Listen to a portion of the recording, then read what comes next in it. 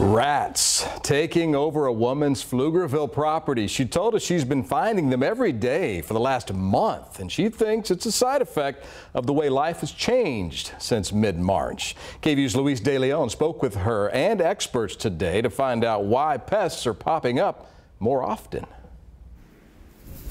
They continue to come night after night.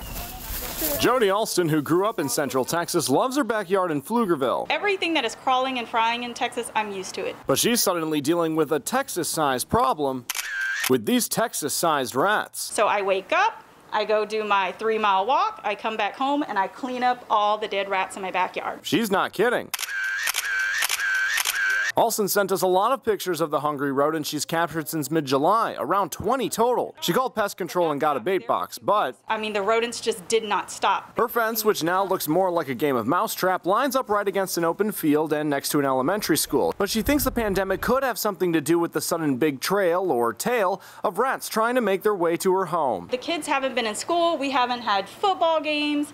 So these trash dumpsters are empty. They are looking for food, they are looking for water. So we asked some experts who say while it's hard to actually blame the pandemic for this, it's a possibility. Bait boxes are secure with the bait. With everybody being home now, everybody wants to feel more comfortable and safe in their home. Danny Vasquez, a manager for X-Out Pest Services, says this year new customers are up around 20%. With businesses, schools being closed that doesn't have a lot of trash taken out, especially restaurants that might have shut down, that might have had a big rat population come around, they probably would migrate elsewhere, go into more rural areas and residential communities, given that everyone's home, taking out more trash.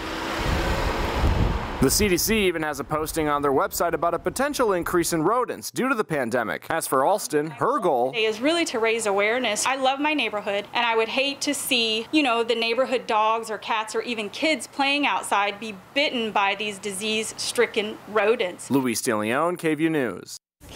All right, Quita, just some rat facts for you. Did you know a rat is fully mature at 5 weeks, can have children in a gestation period of about 23 weeks, and a female rat can give birth to up to 8 baby rats at a time. So the add up for all of this, 50 baby rats per year per female. That's why there are a lot of them. No, that's just nightmare fuel, Brian. Thank you. Thank you very much. This isn't like a cute cartoon rat like Remy from Ratatouille or Templeton from Charlotte's Web. This is like every pore in my body just sort of sucked in on itself. Yeah, and no rats. I'm glad that they blurred out most of the video there. Not good there. Hope we didn't ruin your meal if you're eating a late night snack.